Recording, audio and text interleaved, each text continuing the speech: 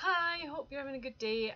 This is the second of my Vlogmass videos. I don't know if I'm going to do full Vlogmass as in every day. I'm just going to see how I'm feeling and how things are going. I will try and do at least one or two every week so you can sort of see what I'm up to and stuff. Today's video is, I'm sort of carrying on with what other people have done, but it's like bookish gifts that you can give people. The first idea I would always accept is, or think about giving, is a book token. I think they're great, especially if you give a book token that can be spent in any bookshop, whether it be an independent or one of the big chains. I think they're brilliant. National book tokens are fantastic. I love getting them because I like being able to go anywhere I want, have a browse, and if there's a coffee shop, then even better. I can go and have a cuppa and a piece of cake, choose my books, and it's brilliant. So I love book tokens. Along the same lines, Amazon gift certificates are great ideas as well, not only because it means you've got a full spectrum, you can do music and videos and DVDs as well, but for somebody living in the UK or abroad who cannot have access to books that are printed in America, this is one way of being able to get American books that some of the stores over here don't stock. So that's an Amazon gift certificate is always very, very welcome. Sorry, I'm having to look at my little list. I have a little list. The other thing is book plates. I showed the ones I have in an earlier video, and book plates are great, especially if you're someone who lends your books out and wants to get them back. If you have a book plate in it, it means that people know who it's from, and you will always get your books back, hopefully.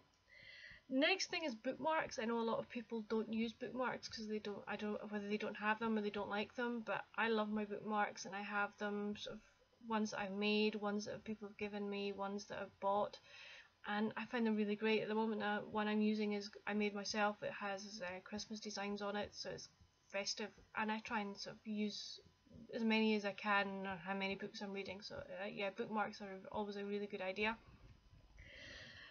I have seen a top that I like on the internet, and it has a bookish theme to it. It has a stack of books, and the wording goes, "My weekend is all booked up." I love it. I think it's great, and I know it has t-shirts, and I think there's hoodies as well. So something, a top with a bookish theme would be really good. I also own a Harry Potter Hogwarts t-shirt. So clothing that has bookish themes, whether it be say a Harry Potter top or a scarf. I don't know, I'm sure there are other things like the Hunger Games have clothing, etc. that's memorabilia that people can have, so that's another idea for a bookish type present. The other thing I own is I have a really nice mug which has got Jane Eyre on it, and I can't remember who the publisher of the edition is, but it's like I've got two yellow stripes and a white stripe. And it's got Jane Eyre written on it by Charlotte Bronte, so I really like that. So a mug that has a bookish theme would be good, and you could have a coaster. I'm sure there are coasters out there as well that folk can use that can put their mugs down on the coaster as they're reading their books. So that's another idea.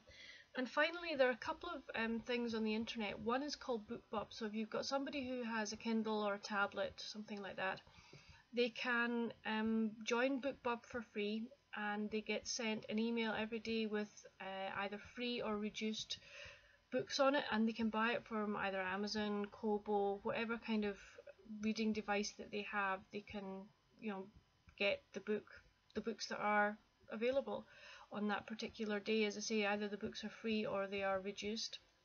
The other thing I've found recently is an app called Book Catalog, and this app, I have it on my phone, and I will, if once I ever get a tablet, I will put it on that, and you type in the ISBN of the book that you have or books that you have, and it will just put it into this app, and it give you a picture of it. It tells you who the author is, the publishers, etc., etc., and it's a great way of keeping track of all the books you have.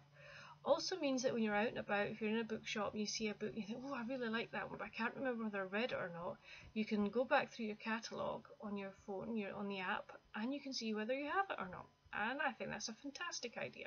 So there are some ideas for you of bookish presents that you could probably give to people if you wanted to for Christmas. Hope that's been helpful. Please let me know down below if there are any bookish gifts that you're going to give this year, or if there are any that you want to receive.